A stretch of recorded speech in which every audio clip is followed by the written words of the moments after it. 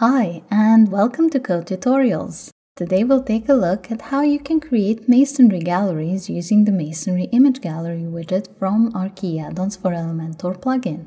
With this widget, you can create galleries with Masonry layouts.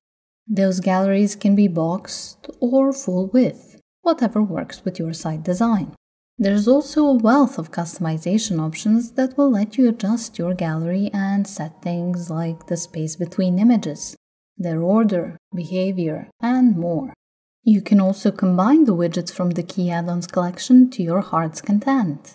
And the widgets options will let you create different looks and styles to match your site perfectly. There are all kinds of things you can do with this highly customizable widget, so let's take a look at what some of them are. Head over to the back end, and in the Elementor sidebar, search for Masonry Image Gallery. There it is. Now drag it over to the right. Don't worry, the fact that we can't see anything yet is completely normal. This is simply how the widget looks before we add any images to it. So our first step is to add some. We'll be adding the images as items and doing so one by one. Click here to add an item and click here to choose your image. I'll start with this one, Insert Media. Okay, and then you can choose which proportions or size your image will have. I'll set this one to be a square. Then just keep adding images like this. Since I plan on adding several more to my gallery and the process for all of them is the same, barring differences in the image size option, I'll skip ahead with the video. And here we are. I added 8 images, so I have 8 items, and this is what my gallery looks like with them, and with the sizes I set for each. So now that that's done, we can take a look at the gallery settings section. Here we have options like the Enable Lightbox pop-up. It's set to yes by default, but you can switch it to no to disable it. It serves to open the image as an overlay in the same window when someone clicks on it. And in this view, visitors can flick through your entire gallery. It's a useful option for a gallery to have, so I'll keep it on. Alright, next we have the Number of Columns option. It's set to 3 by default, but you can change that number to anything from 1 to 8. I'll use 4. And now my gallery looks like this. The images have kept the proportions I set for them and they've adjusted to the new column arrangement. Speaking of adjusting, our next option is Columns Responsive, where we can set how our gallery will display on different screen sizes.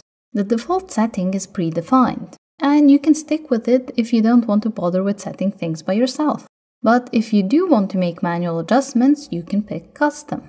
With it, you can select the number of columns that will be shown on each screen size. Just use the drop-down menu next to each listing. For myself, I'll go back to using the predefined setting. Following this, we have the Space Between Items option. When I move the slider, you can see how the space changes.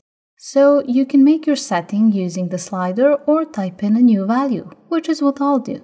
And I'll put 26 pixels, which is a bit smaller than the original Space Between Items. Then we have the Image Hover option. The default setting is Zoom In, and when I hover over an image, we can see it zooms in a bit. We can switch this to Zoom Out, which looks like this. Or we can set it to Move, then we get this. Or we can pick None to disable all hover effects. For my gallery, I'll set this back to Zoom In. And if you picked one of the 2 zoom effects for your gallery images, you can also pick the Image Hover Zoom Origin. This option lets you choose which part of the image will be zoomed in. We are going to keep it at center, but you can experiment to see what fits your needs best. After this, we have the Overlay Color. Pick any color you like for the overlay and then give it a degree of transparency to reveal the images under the color. Okay, let me reset this. Then we have the Overlay Hover Color. The same principle applies, only now the color will be visible on hover. You'll need to set a degree of transparency again to keep the images visible. So depending on what you set, it could look something like this. Okay, that's it for the gallery settings options. Underneath them we have the developer tools. When we open them, we can see there's just one option here. And we can switch its setting to yes and get it to display the widget in the form of a standard WordPress shortcode, so we get this text. Then we can easily copy it for use elsewhere on our site. Okay, that's it. We've covered all the options and my element is all done. But before we finish up, I want to touch on one more thing, and that is how to change this gallery from in-grid to full width. The steps are pretty simple, but a few things to keep in mind. We're all likely working with different themes, so how these settings work for you might differ. What I'm using is the Qi theme, made by our very own team here at Code Interactive. The entire Qi theme and all 100 of its demos are created using the Qi Addons plugin, and both the theme and the plugin have been designed to complement each other perfectly. Additionally, we made sure the Qi theme is compatible with Elementor's full-width page template. You should keep in mind that the same might not be true for your theme, as depending on the one you're using, the full-width template might be rendered differently. In my case, using the Qi theme, in order to change the section with the gallery to full width, I need to go to Settings here. These are the page settings. Then under Page Layout, I'm going to make sure Elementor full width is selected. So this is like a precondition. I need a full width page layout to be able to stretch my content if I want to. And I also have the Qi full width layout as an option, but that's limited to the Qi theme, so I'm sticking with Elementor's as it's the one you should all have access to. Now, a template won't automatically switch the page content from in-grid to full width. For that to happen, you need to change the settings for the section. Click here on this middle icon to open the section settings. Then here under Content Width, and this is the Layout tab mind you, you need to switch the settings from box to full width. And there we go. My section is now stretched across the full width of the page.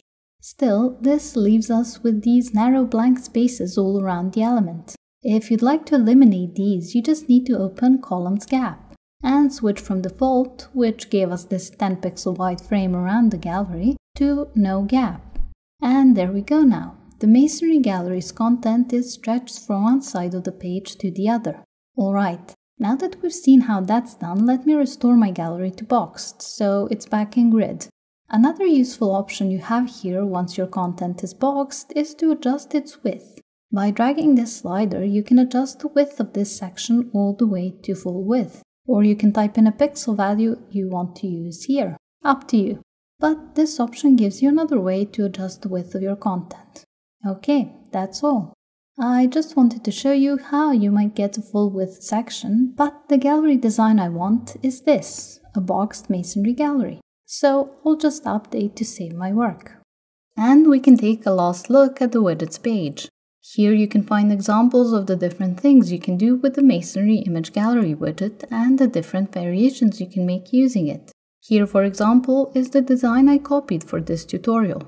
But the options we covered will help you make a gallery like any of these here. You can copy the style and look from these examples or opt to make something completely different. In either case, I hope going through this together has helped you to see how easy making galleries can be with the Qi Addons for Elementor plugin and its Masonry Image Gallery widget.